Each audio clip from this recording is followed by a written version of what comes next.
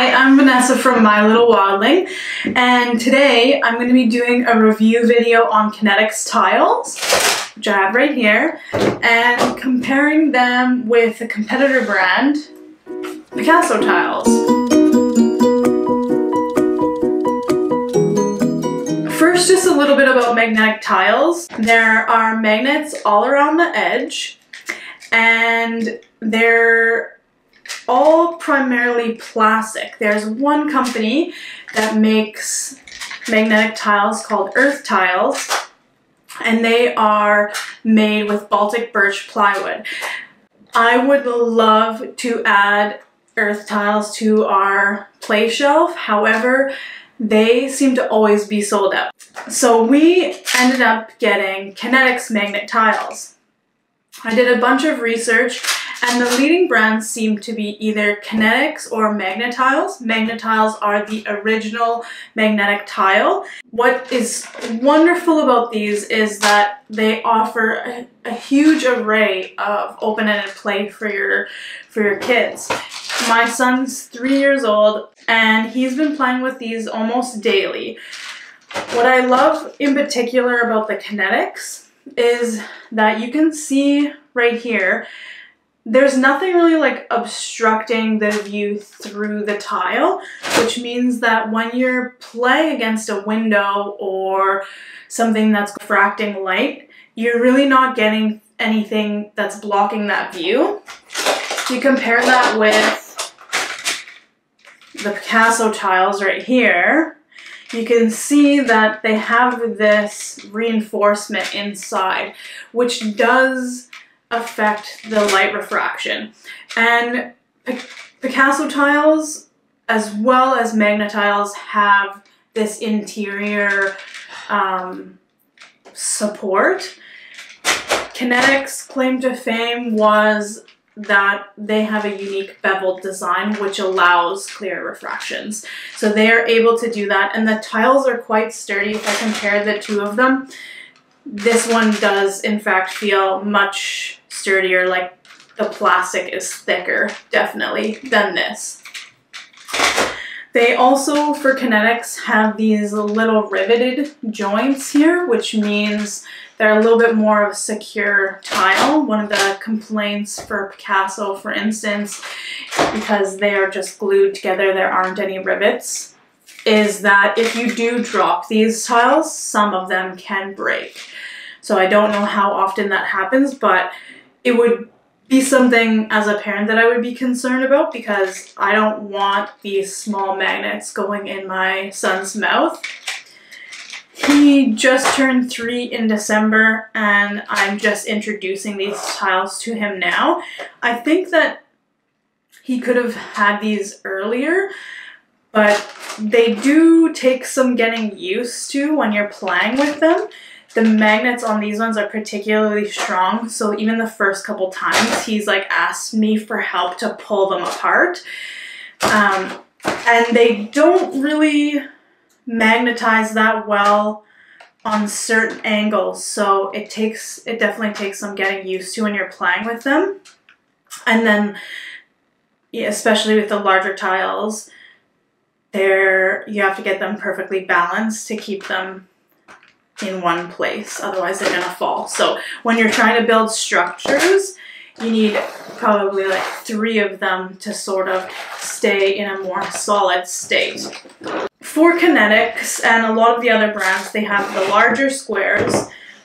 Some of them have large building platforms. They have smaller squares. This is a right angle.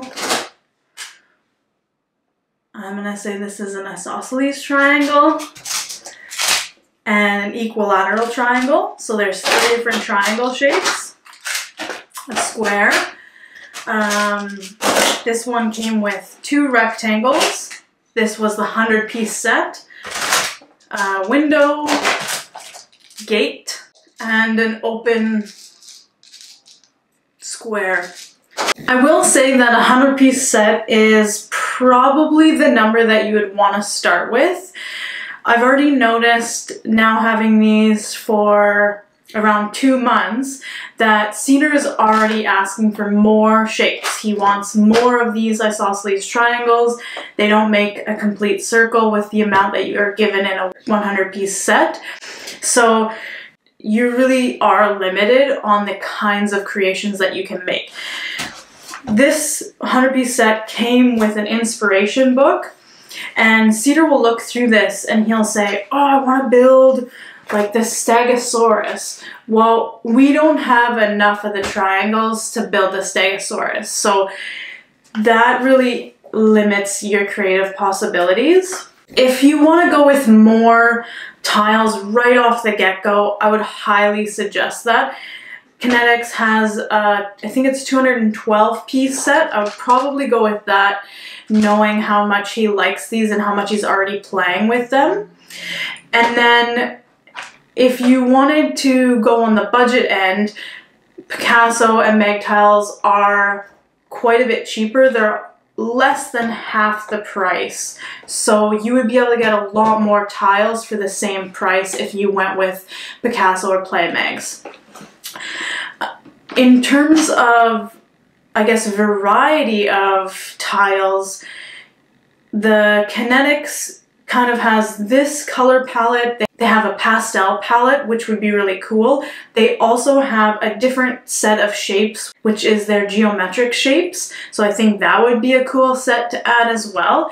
And then they also have little car bases. All of the brands have car bases that you can get as add-ons. But I like just like open-ended creative possibility without having the, you know, the shapes. And like, for instance, with Picasso, they have these open squares and then they have inserts with alphabets and stuff and pictures on them. I like the imaginative play that these open-ended toys offer, and I feel for myself having something like a picture of something is going to limit his creative possibilities, and he probably wouldn't use those, you know, alphabet tiles in the same building way. I think it would be very distracting for him.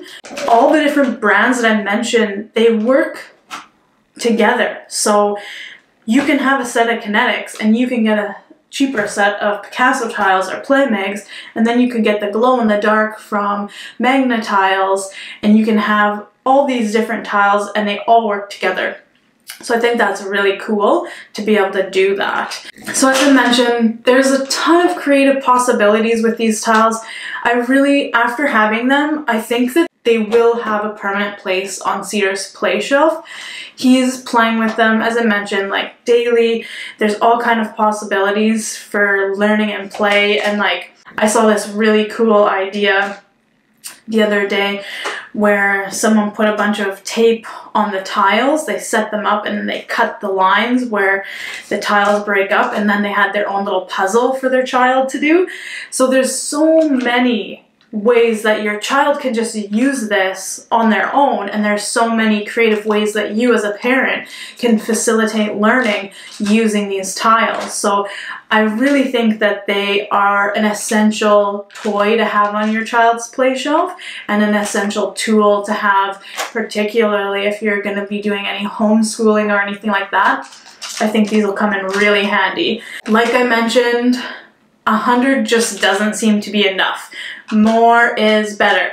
So no matter what your budget is, if you really want a really high quality product, I would go with something like this. I love the clear tile. I love the way that the light shines through this, but if that's not in the budget, there are really good options that are available at a much lower cost.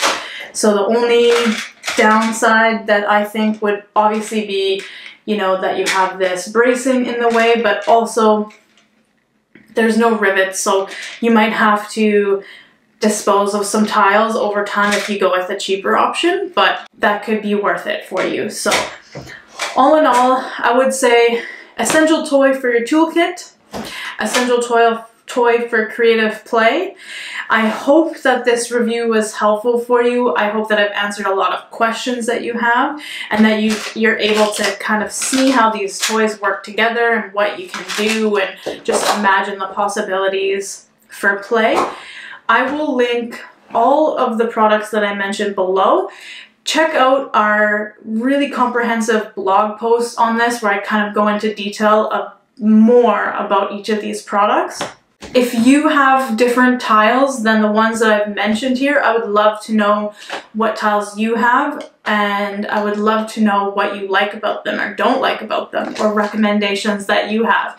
If you have any really cool learning toys or developmental toys or wooden toys that you love in your house, leave them in the comments below. I'd love to know what you're using. I'd love to check them out. Be sure to like, share, and subscribe, and we'll see you on the next one.